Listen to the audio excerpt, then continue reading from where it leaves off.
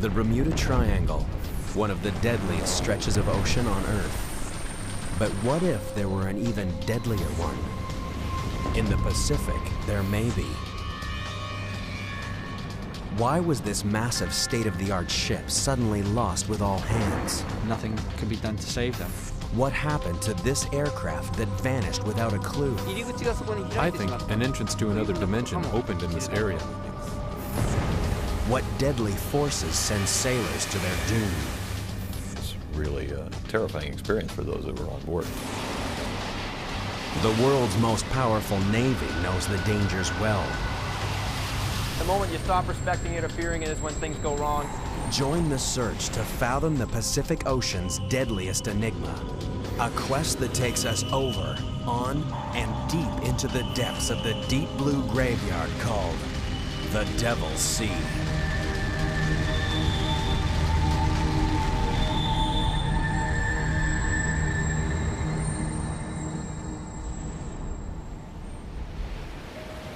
September 8th, 1980. Carrying 150,000 tons of iron ore, the bulk carrier Derbyshire is 230 miles off the east coast of Okinawa.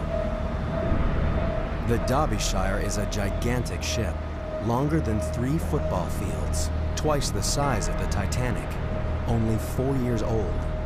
From stem to stern, her design is state-of-the-art. Anyone should have felt perfectly safe sailing aboard her. But some, like able seaman Peter Lambert, didn't.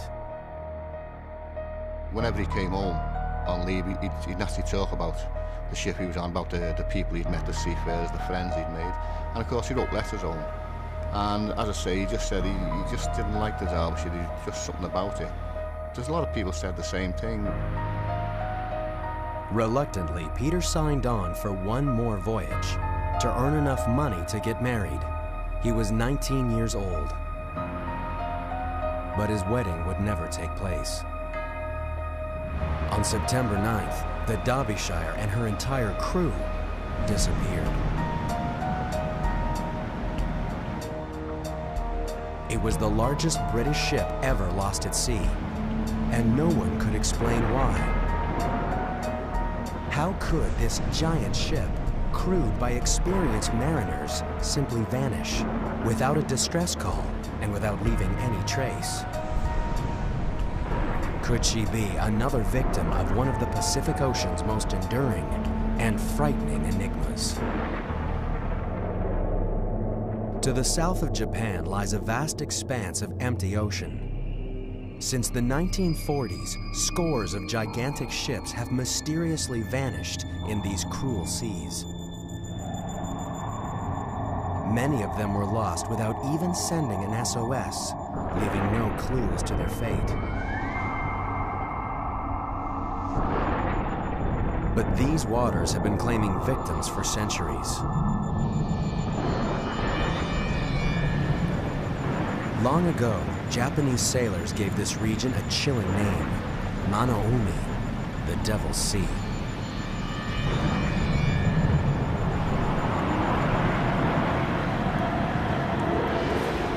Japanese legends tell of unknown forces that overpower the strongest of ships and great sea monsters that drag sailors to their death.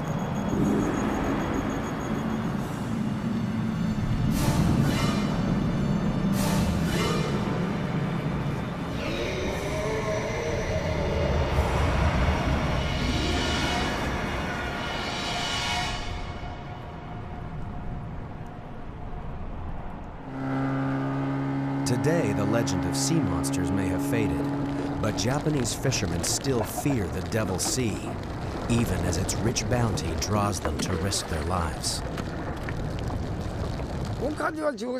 A Devil's Sea is also an abundant sea. Fish always cluster here. These seas are very different from other places. Waves change quickly and unpredictably. So if you're relaxed on a boat in these places, you will get into trouble. Intrigued by persistent reports of mysterious disappearances, Some have searched for patterns that might solve the enigma of the Devil's Sea. Some claim that when plotted on a map, the modern disappearances form a triangle of doom. But that's only the beginning. The triangle in the Devil's Sea lies on the same lines of latitude as another infamous stretch of ocean on the other side of the world, the Bermuda Triangle. Could this be more than coincidence? Could the Devil's Sea be another Bermuda Triangle, or even deadlier than the Bermuda Triangle? There are those who think it might be. Author and expert in paranormal phenomena, Professor Junichi Yaoi has controversial theories about why so many ships have disappeared in the Devil's Sea. There are many possible answers for this. Basically, I think some of the tankers sank because of the condition of the sea, because these incidents happen in seas which could be rough, or because of storms. However, if these tankers had just disappeared, I would say they might have gone to another dimension. I think there was an entrance to this other dimension opened from that area. Most scientists dismiss Professor Yaoi's theories as science fiction. But in the Devil's Sea, ships keep disappearing.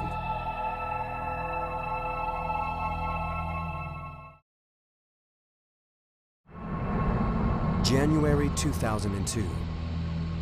The MV Linjae, a Chinese freighter with 19 crew on board, fails to arrive at the Japanese port of Kagoshima.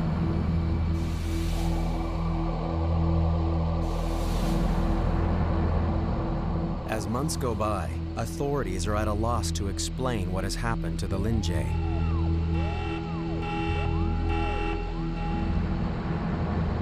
She has disappeared without a distress call and without leaving any signs of her fate.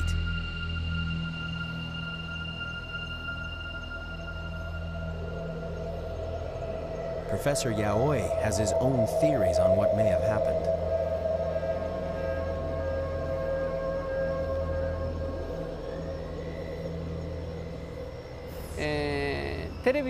Let me explain it with an easy example. Imagine a radio wave. TV programs, such as a drama, a documentary, and news are made in a studio. When these programs are broadcast, their mode is changed to a radio wave, which we can't see nor touch.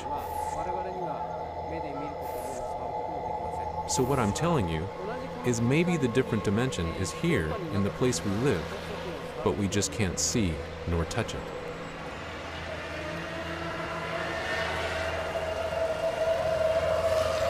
While some find Professor Yaoi's theories a comforting way to explain the unexplainable, maritime experts remain skeptical.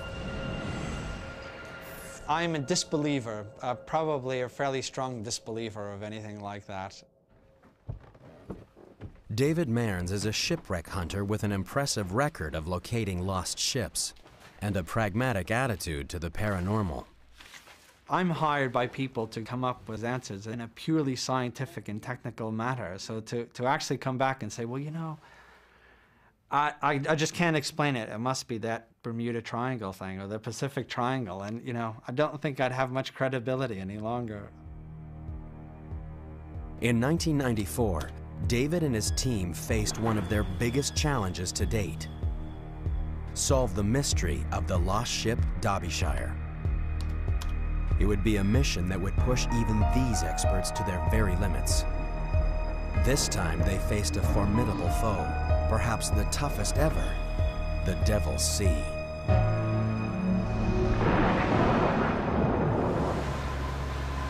The crews of Patrol Squadron 47 know how hard it is to find anything on this featureless ocean. The U.S. Navy's eyes in the sky are charged with anti-submarine warfare, surveillance, and search and rescue. There's really nowhere in this theater that we can't get to within a certain amount of time. We've always got a ready plane that'll launch within 1 hour that's always available. So if there's any kind of search and rescue mission needs to be done, any kind of piracy activity, anything that has to be done, BP-47 can get on station as soon as possible. The airmen know this region like the back of their hands. But even they can't explain everything they experience out here. There's been some stories, there's been some rumors about strange things happening on the aircraft. Acoustically, we pick things up that sometimes don't get recorded. You know, we'll hear something that sounds kind of funny. We'll get back, we'll play it on the recordings, it's just not there. Yeah, there's a lot of stories about seatbelts coming uncrossed, hatches opening and closing by themselves in different areas you fly around. In a high-tech, high-risk job like this, it pays to be on your guard. The men and women who fly these unfriendly skies know that it isn't just ships that disappear out here. The skies over the Devil's Sea have claimed their share of planes. One mysterious disappearance more than any other haunts the crews that fly here every day. March 22nd, 1957, 4:48 a.m. A USAF C-97 Stratofreighter departs Wake Island, bound for Tokyo International Airport with 67 military personnel on board.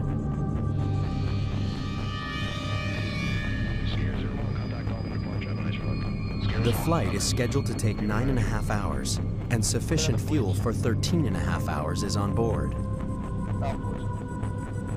For 8 hours, the flight progresses normally.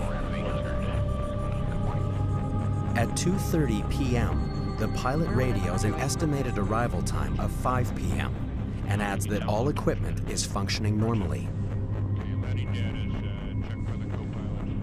Weather in the region is good. Flying conditions are nearly perfect. An hour and 15 minutes later, the pilot radios that he's 200 miles from Tokyo. Air traffic controllers expected the aircraft to arrive within 2 hours. But the C-97 never touches down at the airfield.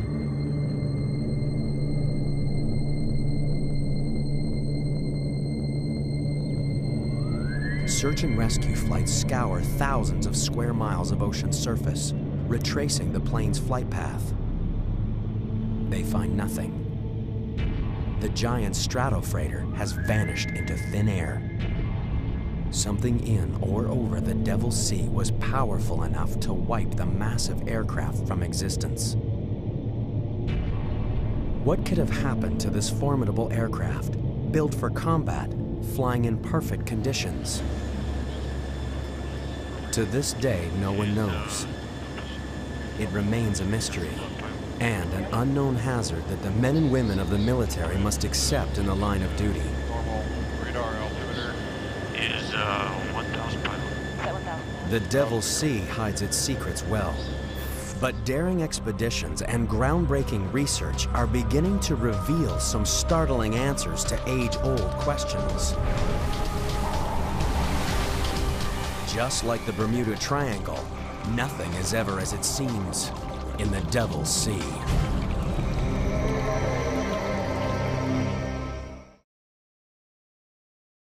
The Devil's Sea, south of Japan, has earned a reputation as a Bermuda Triangle of the Pacific. Giant ships sailing through these waters have disappeared suddenly and without a trace.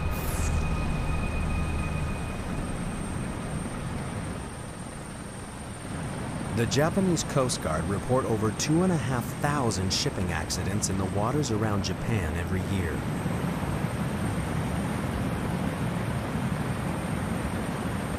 These deadly waters are vast and unforgiving. The chances of finding a ship lost out here makes finding a needle in a haystack look easy.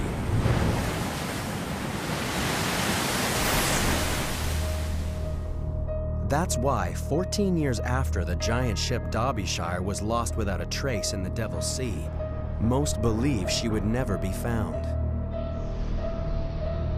An official report blamed the forces of nature, and the case was closed.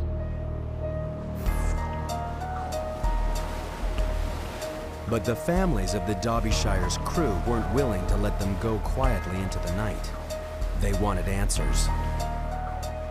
All we wanted really was the evidence to prove exactly what happened to that ship and why 44 people had lost their lives.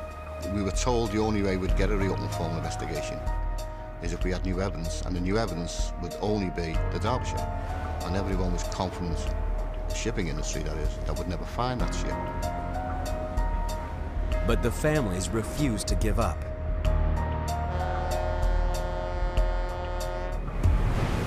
In July 1994, an expedition team led by David Mearns of Oceaneering Technologies headed into the Devil's Sea, convinced that they could crack the case.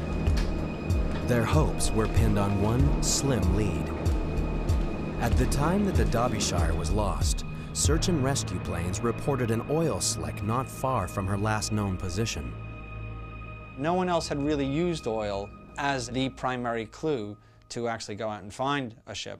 So there was some uncertainty at the time about, how big the area could be. Is the oil directly above the ship, or is the oil being set down current, 10 miles, 50 miles, 100 miles? Nobody really knew. But my gut feeling was that it was an excellent marker, and that would lead us to the wreck of Derbyshire. On this clue alone, David Mearns and his team would try to achieve the impossible: find the Derbyshire and lay the mystery to rest. It was one thing to mount a search, but on this vast and violent ocean, the odds of finding Derbyshire were astronomical. The ocean floor lay miles below, and even if Derbyshire was down there was no telling what wreckage may remain 14 years after she was lost. Against these staggering odds, the expedition team placed their faith in a state-of-the-art device: the side-scan sonar towfish. Towed behind their vessel, it would travel along the ocean floor and send back pictures from 2.5 miles below. But these sonar sweeps would also be a race against time. Every day of searching would cost tens of thousands of dollars. The search team had enough money for only 8 days at sea. The sonar towfish descended beneath the waters of the Devil's Sea and began transmitting eerie images from the ocean floor. To the untrained eye, they were a jumble of shapes and shades, but to David Mearns, something stood out. You can see the high is down in the end of that line. We actually started seeing some things that looked a bit suspicious. And as we went on to the next line, we saw even more trace. And then finally the third line, we went right over to something which was a great big dense patch of hard material. Whether it was rock or wreck, we couldn't tell.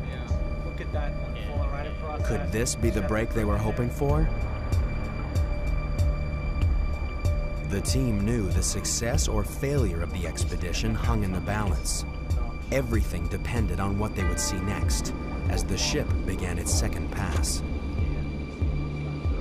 As we were approaching, literally right to the point of the sonar starting to pick up the images, we lost the towfish.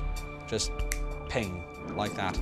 So this very heavy, double-armored steel cable just snapped. And there goes our $600,000 towfish off the back of the ship, and we knew immediately it was lost. The sonar towfish, their best chance of success, was lying 2.5 miles below on the seabed. Time was running out. Round 1 to the Devil's Sea. And before a recovery can be attempted, a storm threatens on the horizon, and the team must batten down the hatches and brace for impact. They're painfully aware of what the weather can do out here. In living memory, a storm devastated the most powerful navy ever to sail the seas. Today, that same navy is armed with awesome technology and steeled by the lessons of history. But are these sailors destined to once again face the wrath of the Devil's Sea? For centuries, the Devil's Sea has terrified all who sailed its treacherous waters and taken many of them into its deadly depths. This is a place so fearsome, it spawned ancient legends of demonic forces and modern speculation that it might be another Bermuda Triangle. But since the middle of the 20th century, a powerful human presence has cruised its mysterious waters. At the end of World War II, the U.S. Navy 7th Fleet based itself in Japan and has ruled the Pacific ever since. The 7th Fleet sails Japanese waters without fear, at least of any human adversary. But these sailors know that if you drop your guard, the Devil's Sea can turn on you in the blink of an eye. A lot of times you have fair winds and following seas. That's as good as you get. You look out here on the horizon and stuff, we got a nice breeze, sun's shining. You know, if I wasn't in the Navy, I'd probably be out here getting a tan right now. But we could walk out here 4 hours from now and bam, just like that. It seems like the devil's beating his wife. So you never know what's gonna happen. To survive in the Devil's Sea, you have to know what it's about to throw at you. In this danger zone, the Top Guns aren't fighter pilots, but a handful of meteorologists who scan the sea and sky for any sign of trouble. For these men, failure is not an option. The slightest error could take them into the path of danger, and some of the most murderous weather the planet could generate will slam into their ships. It seems incredible that these powerful warships, built to repel the most daunting foes, could be so vulnerable to the assaults of nature. But the Devil's Sea has already shown what it can do to them. A tragedy that still haunts the Navy.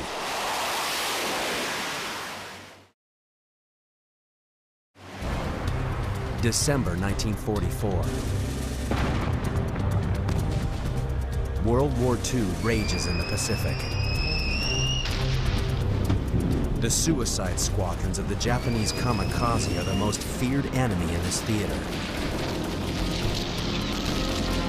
But the terror they inspire is about to be surpassed. Task Force 38, a U.S. Navy carrier battle group, pounds Japanese forces in the Philippines, softening them up before MacArthur's invasion hits the beach.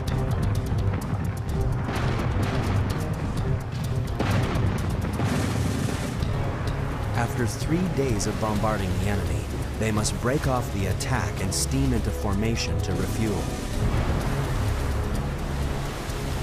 But just over the horizon, a deadly force is gathering strength.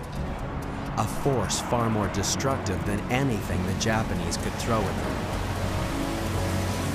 As the ships struggle to refuel in growing seas, they're stalked by the growing fury of a powerful typhoon. There's nowhere to hide as the storm strikes. Suddenly, the sailors of Task Force 38 are thrown into the fight of their lives. The seas were described as mountainous, very high seas, and of course the ships were rolling and pitching. The wind was between 50 and 75 knots with gusts of as much as 120. So the noise level was terrific, and of course the ships were moving from side to side and up and down. It was really a terrifying experience for those that were on board. In fact, there were some sailors who had faced the kamikaze menace and found that the typhoon was probably the worst experience of their lives. For the men of Task Force 38, the next 24 hours were a living hell. Storm-force winds and 60-foot waves pounded them, capsizing 3 destroyers, badly mauling 16 other ships, sweeping more than 200 planes off the carriers, starting raging fires below decks. When it was over, 765 American sailors were dead. It was the U.S. Navy's worst natural disaster of the 20th century. The mighty fleet limped back to port, bearing the scars of battle. The murderous typhoon had caught Task Force 38 by surprise. To prevent a disaster like this from ever happening again, the Navy set up weather forecasting stations throughout the Pacific. Today, the U.S. Navy Meteorological and Oceanographic Command in Yokosuka, Japan is on high alert. There's a powerful typhoon brewing in the Devil's Sea. This deadly region is a typhoon factory. Its warm waters can generate as many as 30 killer storms in a year. Maelstroms of 200-mile-per-hour winds and waves up to 60 feet high, racing at 50 miles per hour across the sea, devastating everything in their path. Maximum seas associated with the storm at this time are about 28 feet. So we're keeping ships well clear of that area. We're keeping ships well clear of the coast of China, and they're expecting that storm to maintain winds of about 80 knots of gusts, 105 knots as it progresses west. When the winds surpass 170 knots, or 195 miles per hour, a typhoon becomes a super typhoon, one of nature's most devastating forces, and a naval forecaster's worst nightmare.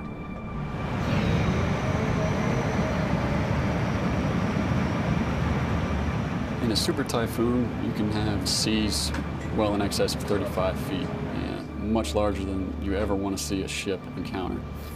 Very capable of sinking ships, grounding ships, destroying harbor facilities and housing on islands. Just absolutely devastating to anything that they encounter. 170 knots will tear down concrete walls and permanent structures. A naval weatherman's job is to ensure that when a meteorological monster like this churns across the sea, one thing that it won't encounter is a ship of the U.S. Navy. If they're close enough to land, they can ride out the storm in the relative safety of a harbor. But ships too far from land have no option but to ride out the fury of the storm. Many of the ships lost in the Devil's Sea have disappeared during the worst winter months, when storms are most frequent and deadly. But these are giant ships, built to withstand the worst conditions. A typhoon alone shouldn't sink them. When the giant bulk carrier MV Derbyshire sailed into the Devil's Sea, it was September 1980, the heart of the annual typhoon season. At 10:19 a.m. on September 9th, the captain reported that Derbyshire was battling 70-mile-per-hour winds and 30-foot waves.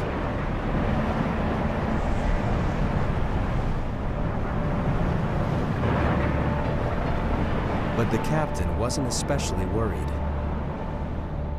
He was confident that a ship as large and well-designed as his should have no trouble surviving even such severe weather.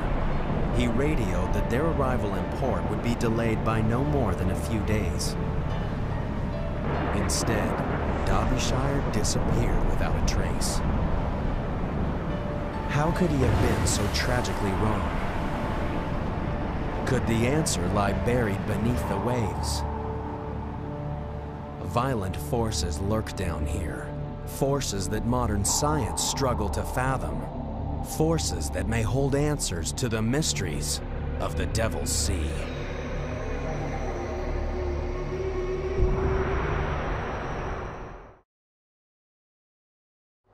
Some call Japan's Devil's Sea the Bermuda Triangle of the Pacific.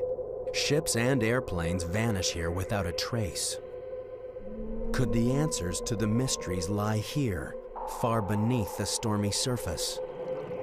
Down here lurk powerful, deadly forces. Forces that imperil all who sail on or under the Devil's Sea.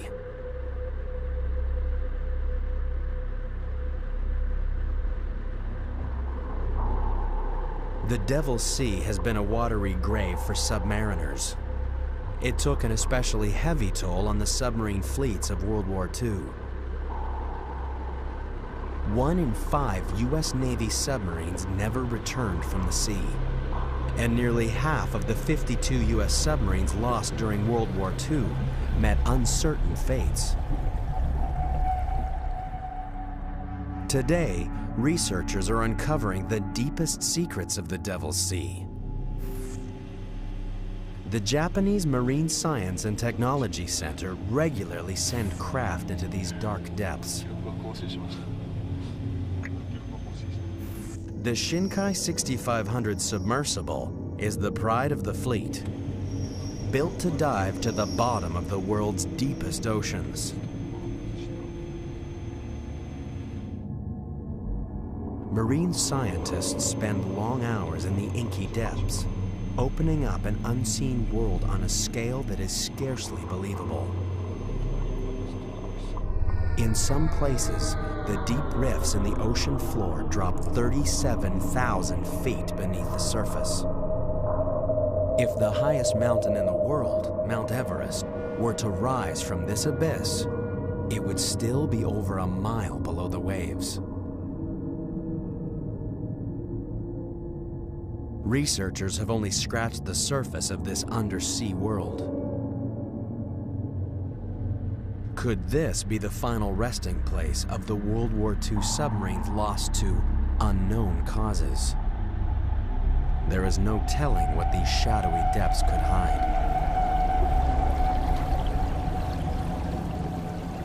Some have even suggested that there is an alien life force lurking beneath the Devil's Sea. One account from a Russian research scientist was widely reported in the paranormal press.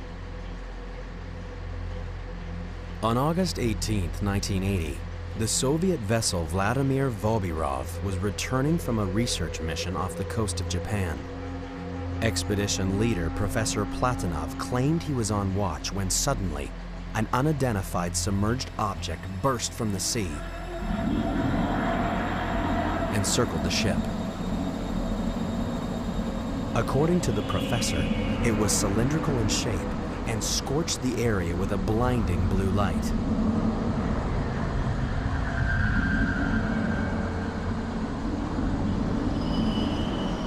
The professor reported that the strange craft was like nothing of this world, an unidentified object that circled the ship for several minutes and then plunged back into the ocean as suddenly as it had appeared. Over the years, others have told similar tales, and the folklore of the Devil's Sea has grown. But there are other explanations for strange objects bursting from the water. Japanese scientists dismissed the notion of an undersea alien life force. To be honest, almost all phenomena are explainable through our knowledge, and I have never seen such a strange phenomenon. So what power of nature could send objects shooting to the surface miles above? One answer can be found at the western depths of the Devil's Sea, where the Earth's molten core threatens to break through the fragile crust.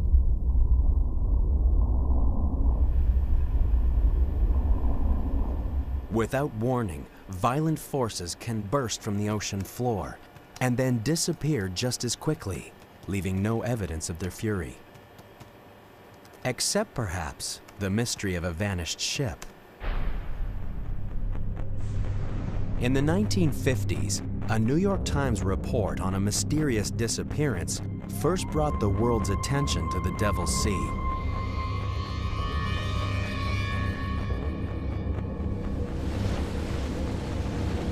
September 23, 1952, the Kayumaru 5, a Japanese Coast Guard research vessel with 31 crew aboard, heads for the Myojin Reef in the Devil's Sea to monitor strange underwater activity. Making good speed, the crew expects to reach the reef in less than a day. But after 3 days of radio silence, the Coast Guard declares the vessel missing.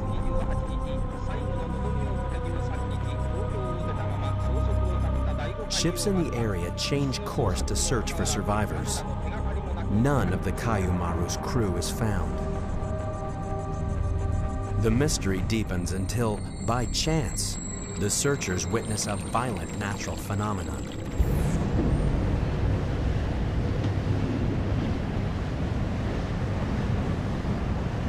If this had suddenly erupted under the Kayumaru, she would have gone instantly to her doom, with no time even to signal her distress.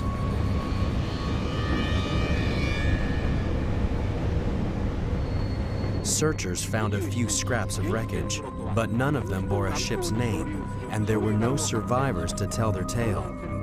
The fate of the Kayu Maru would remain a secret of the Devil's Sea.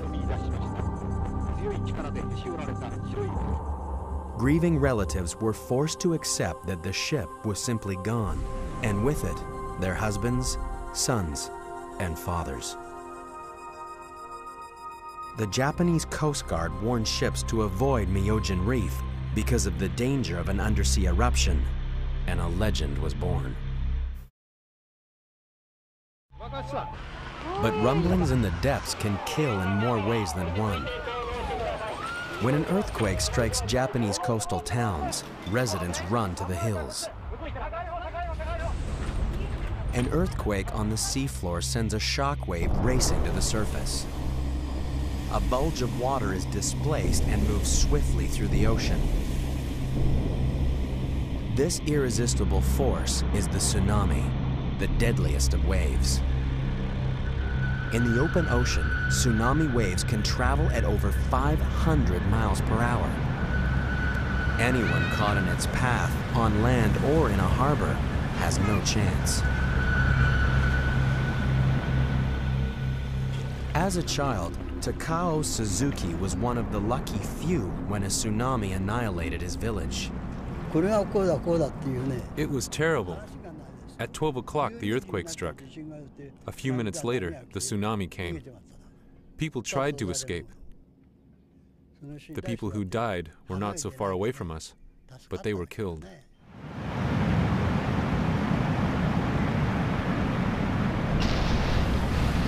Throughout history, tsunamis have taken the lives of hundreds of thousands of people.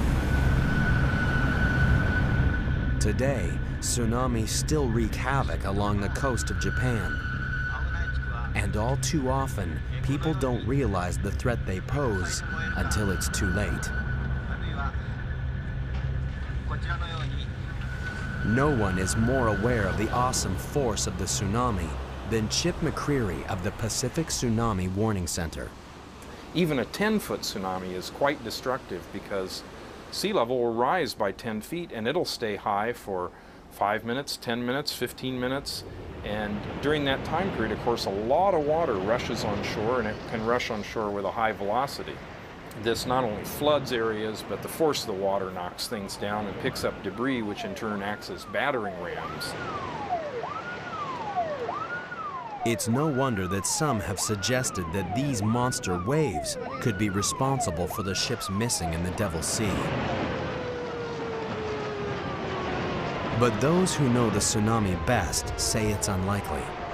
A big destructive tsunami might only be a meter or less in height out on the open ocean, and because these waves have very long wavelengths, the time it takes for the wave to go up and then go back down is a long time. It might be 20 minutes, even up to an hour. So this slow rise and fall of the sea out in the middle of the ocean is quite unnoticed. Although they cause massive destruction on the coast, tsunamis can't take the blame for a ship missing at sea. Far out to sea, time was running out on the expedition searching for the lost ship Derbyshire. There had been a promising sonar scan of the seafloor where the ship was reported missing. But before they could make a positive identification, the sonar towfish had been lost, claimed by the Devil's Sea. Now the storm relented and the mission could go ahead. They would attempt to recover the towfish and identify the target. But would they be prepared for what they'd find 2.5 miles below?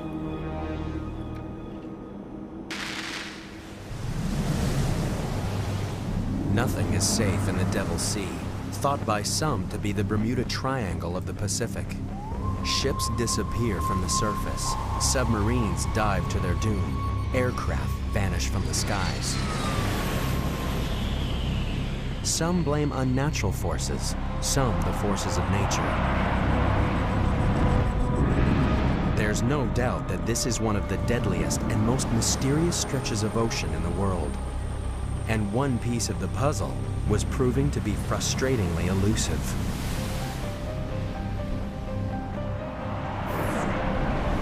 the Devil's Sea had foiled one attempt to solve the mystery of the lost ship Derbyshire. The expedition team had lost their sonar towfish just as it was beginning to transmit images of a suspicious formation on the ocean floor. Now they would launch a rescue mission, a desperate attempt to recover the towfish and identify the target below. The team readied their remote-operated vehicle, or ROVE. This mission would push it to its limits. Would the ROVE's titanium frame withstand the crushing pressures that it would encounter as it descended? A few slender cables were all that kept this high-tech submersible tethered to the ship. If anything went wrong 2.5 miles down, there was nothing anyone on the surface could do. So the tension was incredibly high. You've got a very expensive piece of equipment sitting on the seabed, and there's a wreck down on the seabed that you know it's the wreck you want, but without that picture proving it, no one will believe you. So if you had come back, you know, without being able to do that, you'd have failure on every single front. We recovered our towfish, which was technically a very difficult thing to do, picking up this 1-ton probe and bringing it onto the deck. And then we had to dive on the target, and we had about 6 hours of time left before we actually had to leave. The anxiety on board grew as never before seen images appeared out of the gloom. The ROVE picked up a trail of glittering iron ore, the cargo the Derbyshire was carrying when it disappeared.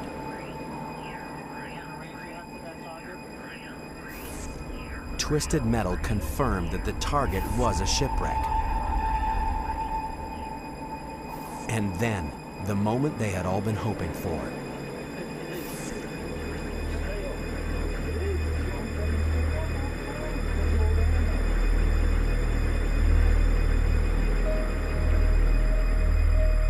Proof at last that the mighty ship had not simply disappeared, that behind this mystery at least, there lay an answer. Finding a shipwreck is a fantastic feeling. People had predicted she'd never be found. So, you know, the moment that you actually start seeing wreckage, to be able to see that image is a great feeling.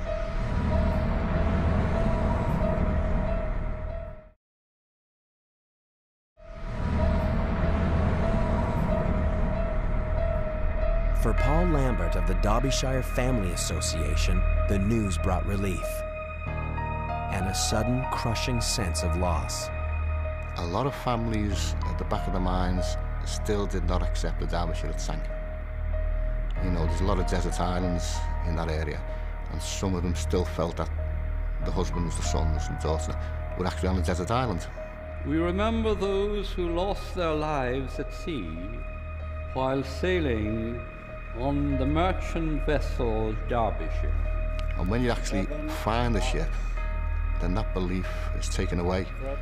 So there's a lot of mixed emotions, you know, this sudden reality that, you know, the loved one wasn't coming home. Even though it was 14 years after the ship had sank, they still held on to that belief. Geoffrey Victor Underhill. After 14 painful years, the families of the disappeared had the answers they'd been searching for. Raymond William Taylor. Peter Lambert. Nigel Coates. Against the odds and confounding the critics, David Mearns and his team had achieved the impossible. They had found the twisted remains of the Derbyshire. But the question remained, what catastrophic event could have sent her to the bottom? The findings of the expedition helped maritime experts piece together the doomed ship's final moments. Derbyshire was caught in a typhoon she couldn't outrun. The storm waves were almost exactly the same length as the ship, so as Derbyshire descended down each wave, it pushed her bow into the next one. As wave after wave rolled over her, they tore away her bow fittings and flooded her forward hold. Now the bow is actually biting into the waves, and they probably knew at that time they were in real trouble. They could feel it. An experienced master and crew could actually feel the sluggishness of the vessel rising to the waves because they know the forward section is now being flooded. With her bow held underwater, it was only a matter of time before the waves stove in cargo hatches 1 and 2, and the ship began a descent from which she could never recover. The relentless sea tore her into 3 pieces and crushed her as she sank. The crew had no chance. There was no way for them to launch their lifeboats or to be saved in any way. They just had to hope that the ship somehow rode it out even while she was foundering. But I think there would have been some minutes there where they knew, possibly as many as 10 minutes, where they knew that that nothing could be done to save them.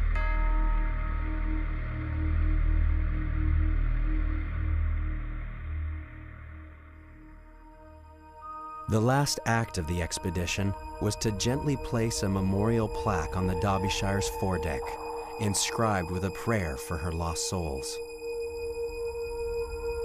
Tragically, the Derbyshire wasn't the only ship lost in this way. Just a few years after Derbyshire was lost, her 2 sister ships were also torn apart by storms they ought to have survived because of the same design faults. The Derbyshire tragedy led to improved safety features that are now standard on new ships. But many older ships suffer the very same flaws that led to Derbyshire's demise. For Paul Lambert, the fight is far from over. The mystery of the Derbyshire may be solved, but he won't rest until every ship is made safe. I don't want my brother, Peter, and the other 43 people's lives to have been lost for nothing. And the only way we can do that is to get the recommendations implemented. I want people to remember Derbyshire and for the lives she's going to save.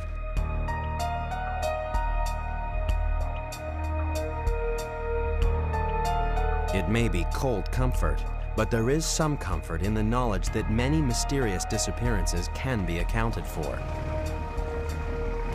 And every mystery solved improves the odds for the thousands of seafarers who venture out onto the Devil's Sea every day.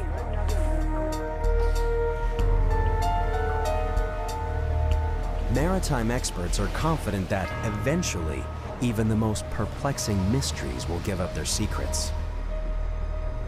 When you're at sea on a ship and you're out there and there's nothing else, there's you and your crew and your vessel, things happen, nobody knows, and Derbyshire was one of those ships where if we hadn't found it, nobody would ever know.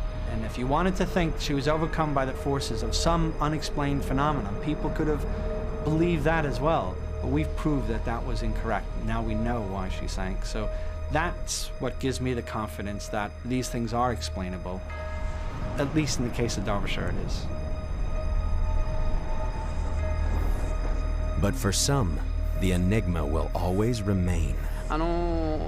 Many people now realize that there are many things we can't solve, even though we have witnessed great progress in science. However, I don't think I can persuade people who insist that there is nothing science cannot solve. Every day, this vast expanse of ocean continues to be plied by hundreds of ships, braving the forces of nature and the terrors of the unknown. As the Devil's Sea casts a shroud over its mysteries, the sailors can only pray that they won't fall victim to the Pacific Ocean's deadliest waters.